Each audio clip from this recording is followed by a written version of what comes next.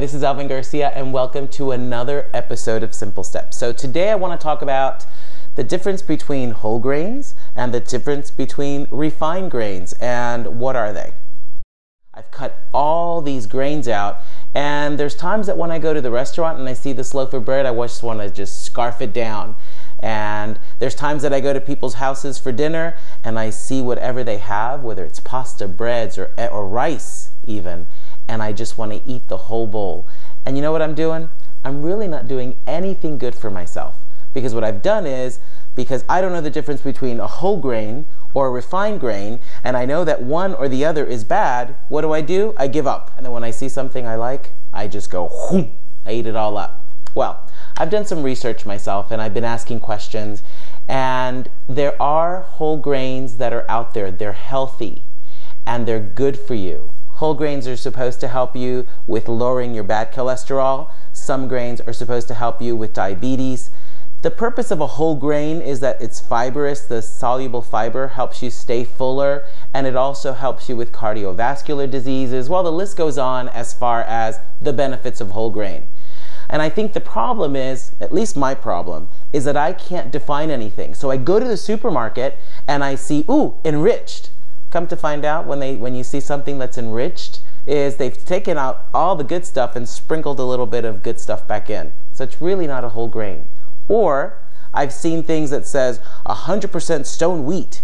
And then when you read the label, you're going, caramel, molasses. Yeah, what they've done is it's still white flour, it's still refined, and they've added color.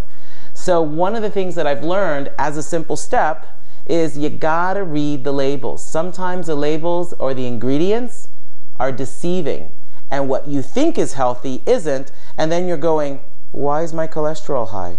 Why am I still experiencing some kind of sugar high? What's going on? Well, that's because it's not a whole grain. Unfortunately, marketing is wonderful. We tend to see it, we tend to buy it, we think, the magic pill. Again, that magic pill comes up, and it's really not good for you. But there is a solution, and I found a simple step.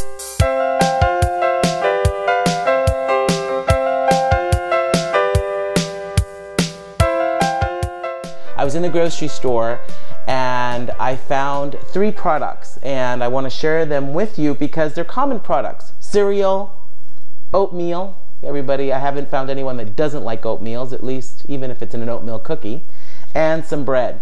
And what I found interesting is this label that reads whole grain. And I'll go ahead and show you what that label looks like.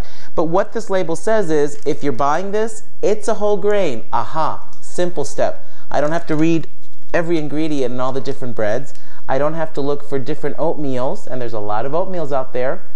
All I gotta do is look at that label. Cereal, the same thing. All I have to do is find this label, and as a simple step, I can go ahead and cut time and effort and just buy what I need and take it home. Now, caution. Is it going to cost you a little bit more? Maybe, but anything healthy and worthwhile for my health, I'll pay the extra. Why? Because I know it's a whole grain. Why? Because I do miss my breads. I do miss my oatmeal. I do miss my morning cereal. And if I know it's going to be healthy for me, why not make the investment? So what I want to do today is explore the 3 items that I bought. I haven't opened them. My cereal that's a whole grain, my oatmeal, quick oats, that's a whole grain, and this interesting bread that's a whole grain. And it doesn't look like a loaf of bread, but let's see what things we can do with them and make them tastier, number 1. Number 2, make them good for us, and of course, enjoy the things that we love the most in life, our grains. So come and join me as I make a sandwich out of this bread, some quick oatmeal, and let's open the box and see what this cereal looks like.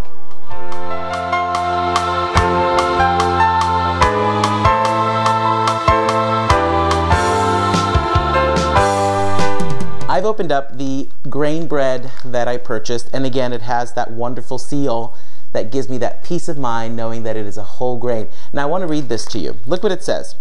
No preservatives, good source of fiber, cholesterol-free, natural ingredients, long shelf life, wheat-free. And the funny thing is I can probably go to the bread aisle and find another bread that has some of these qualities. And when I start reading the ingredients, I realize this isn't a whole grain. because they've added other stuff. And that, again, is marketing. Now, if you look at it, and I just want to show you, it's a little dense. And that's a good sign of a whole grain. It's dense, because you know it has lots of fiber, lots of good stuff in there, lots of whole grains.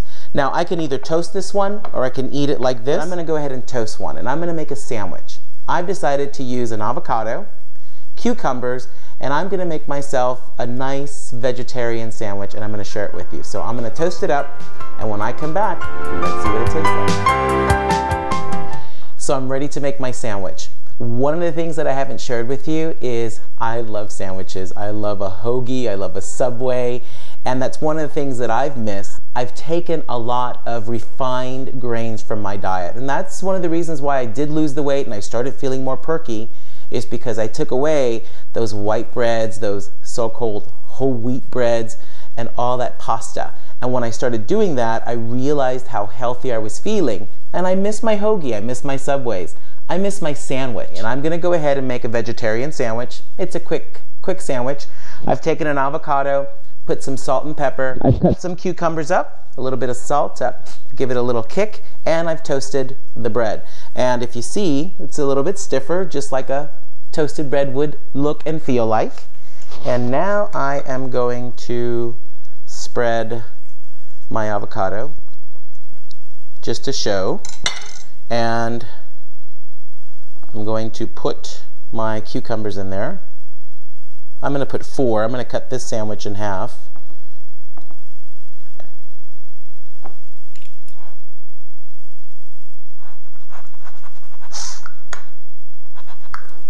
I'm really excited because, again, I do love a good sandwich, especially when I don't feel like cooking. This to me is a dream come true. It's good. I'm not kidding, it's good. So if you're looking for bread and you're looking for a whole grain bread and you don't know what to do, simple step. Find that label, open it up, experiment. See if you like that bread. I am sure there's other breads out there that have that label. I chose this one because it looked interesting. I'm making my sandwich, I'm gonna finish it, and then I'm gonna see you soon. Thanks a lot for joining Simple Steps.